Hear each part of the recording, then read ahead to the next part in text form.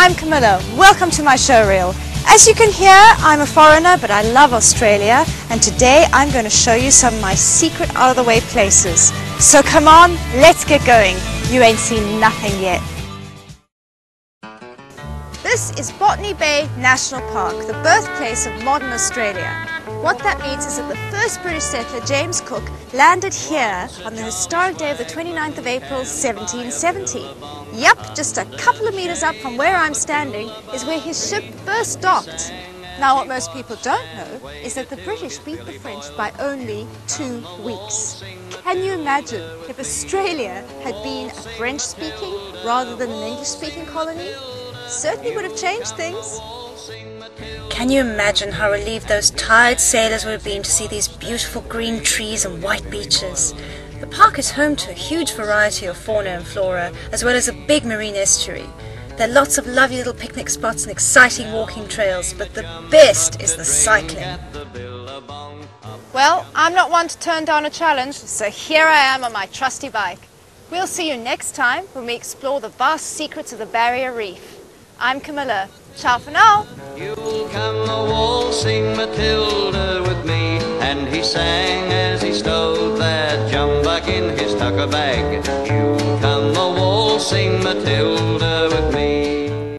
Welcome to Happy Hour, the little program where we're going to show you how to make some really great cocktails with their complimentary snacks. Let's get started.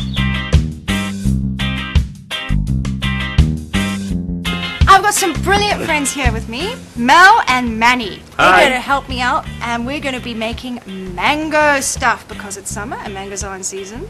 Manuel's going to be helping us out with a huge cocktail later in a tick, but first up is Mel. What's on the menu? Mango salsa. We're going green on Creature Corner today, guys. Leanne's going to be showing us her frogs, and she's got quite a lot of them. They're beautiful creatures. Don't forget, Pet of the Week's coming up. But let's get going with Leanne and her frogs. Great to have you here, Leanne. Thank you so much for having me again. So you've got quite a few tree frogs here, are they? That's correct. I only eat live food, so it's quite fascinating to watch them eat. What do you feed them? Live crickets and what they call a wood cockroach. So you actually keep the cockroach? I keep cockroaches in my garage in wheelie bins. It's pretty scary. You can buy those from pet shops. That's correct. Amazing animals. I tell you what, I would love to get a couple for myself. We've got Pet of the Week coming up right now.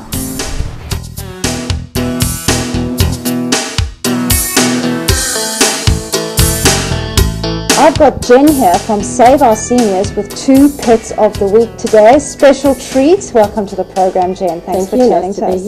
Tell us a bit about these 2. I don't know about you, but I've been a bit wary of bees most of my life. But today on Creature Corner, we're going to be chatting to Eric, the bee man, who has some interesting facts on these incredible insects. Don't forget, Pet of the Week coming up as well, talking of incredible. But let's get buzzing with Eric, the bee man. Thank you so much for coming on the program, Eric. Really good to have you here. Thank you very much for inviting me. Now, you've got a bee sting there you want to chat to us about? You can see there that it's been highly magnified. We're going to beehive in our roof. Call you, we don't call the exterminator. That's right. Any time that happens, we advise the people not to disturb them, but call a beekeeper. Because if we take the bees who are out of the equation, got no food to eat. I'm going to appreciate bees far more now. They are an interesting creature to work with. And very important to the environment. Exactly. Thank you so much, Eric. You're more than welcome. That's an amazing man. I got to tell you, he's very passionate about the insects as well, which is wonderful to see. Alrighty then, talking of wonderful, you guessed it, it is Pet of the Week up on the stage. Who is it right now?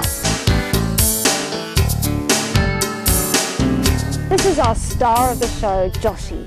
He's a Corgi cross, about 5 years old. He was brought into the Sydney Cats and Dogs home in a really bad state, but they fixed him up and he's all raring to go. He's got a lot of energy, even though he's a little bit on the old side. He'd suit anyone. He loves families, he loves singles, he loves other dogs, so he'd fit in anywhere. 9587-9611 if you want to give this little joyful soul a good home. He really does need it. And also, if you want to make a donation to the Sydney Cats and Dogs home, that's always welcome. I'm Camilla. We'll see you again next time. Ciao for now. Yeah.